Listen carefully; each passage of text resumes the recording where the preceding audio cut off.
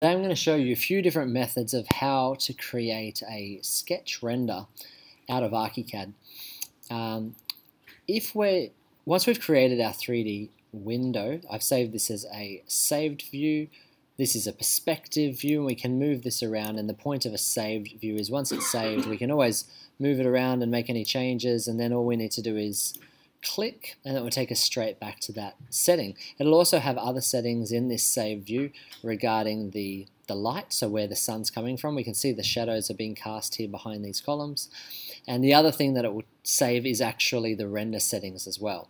So let's look at my standard settings. When we go to Document, Creative Imaging, Photo Render Settings,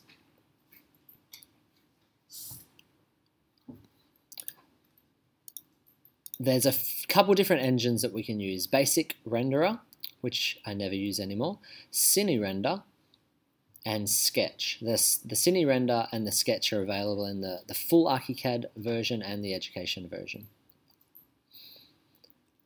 I'm going to use the Sketch now and just show you some of the settings that I use. I find that the Sketch only works well when we have a very, very high resolution.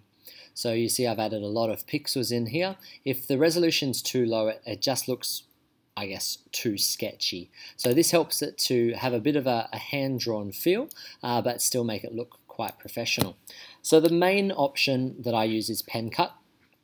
Everything else is customized. We don't need to show 3D vectorial hatching, sun, shadows, or transparency. And what I would recommend that you do is start by not showing any of those. That'll make it render a lot faster as well.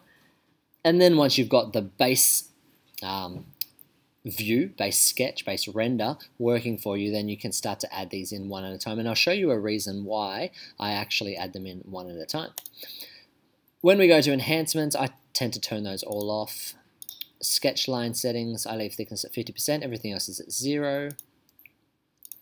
Hatch line setting, 20, everything else at 0. So all of these things that I've got 0 make it more sketchy, effectively. Thickness, 100%, darkness, 10%, that's for the shadow.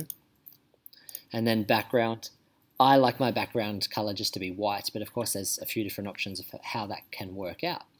Now once we've got all those settings right, again, I'm going to leave these all off for now. The preview window doesn't work in a sketch render, so this works really well for our Cine render engine, but not for our sketch render, so don't even worry about doing a preview. Just jump straight in to do the photo render. I turn this off just because it's in the way.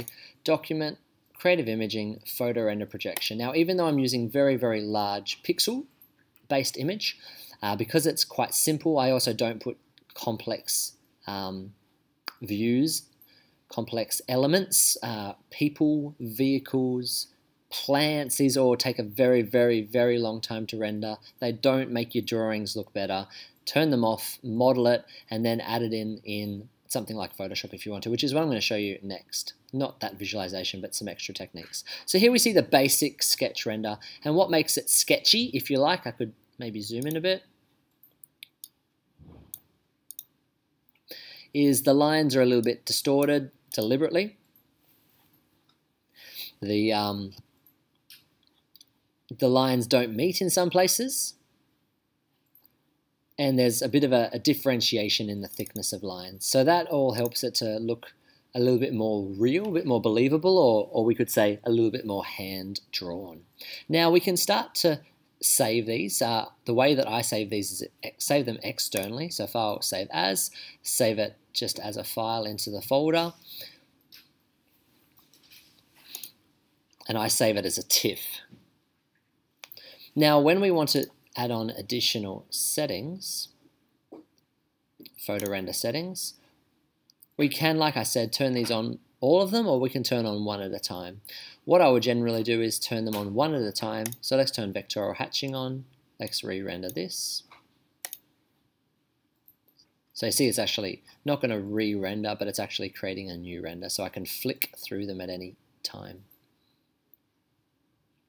All the settings will be the same, except it's now added vectorial hatching.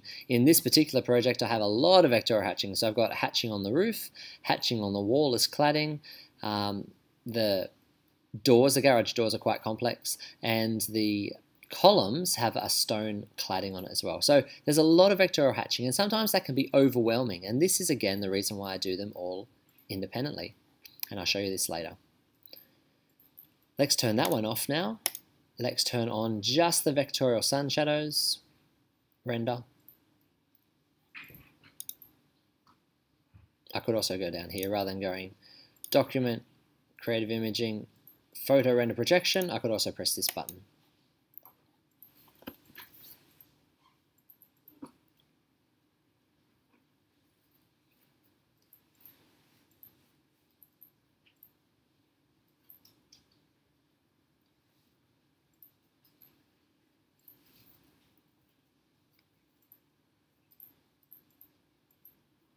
So what defines these sun shadows? While this is taking, we see a little bit longer. We've got sun shadows here turned on.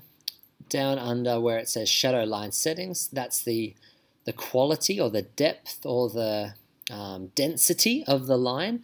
And if we're wondering where we get the angle of the sun shadows, that's defined from our 3D view options, 3D projection settings, where we can either move that sun manually, change it here manually, or we can go into our settings and change the time of day in which we're viewing it as well.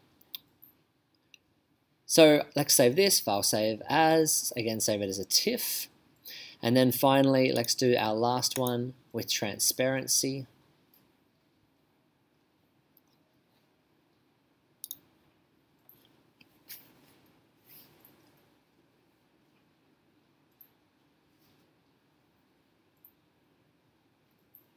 So that worked quite quickly.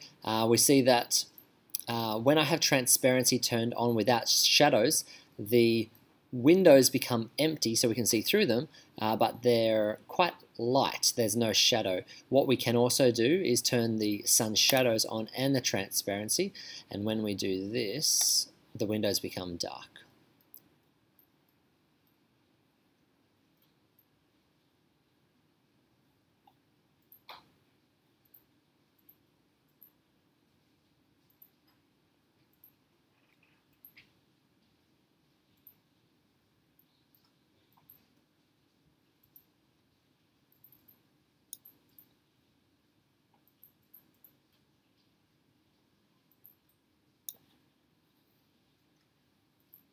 Now the point of all this is that we end up with multiple views, multiple renders, 1, 2, 3, 4, 5. We're going to save them as independent individual images. There we go. So we can see that the shadow inside is even darker with the transparency turned on. Once we've saved them all, again, file, save as, we can place them or open them up in Photoshop. This is one that I made before. Let's just go to this setting.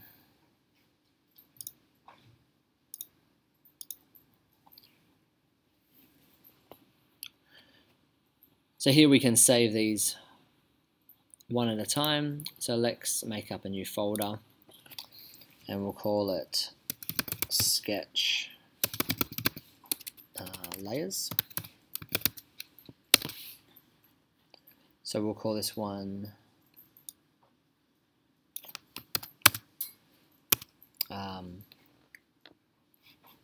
Shadow Clear, clear being transparent. Then we can close that one. File, save as. Shadow.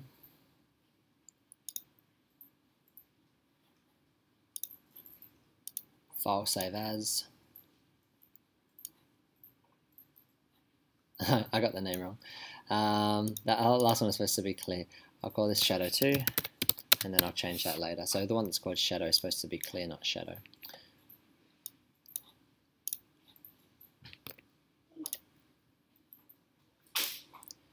This is vectorial hatch.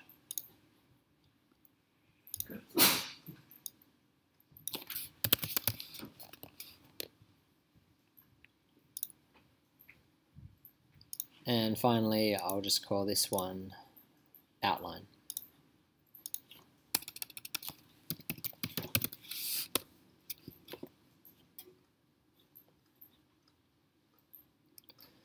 In the next video, I'll show you how to set these up or open these up in Photoshop and how we can overlay them and then create some interesting effects.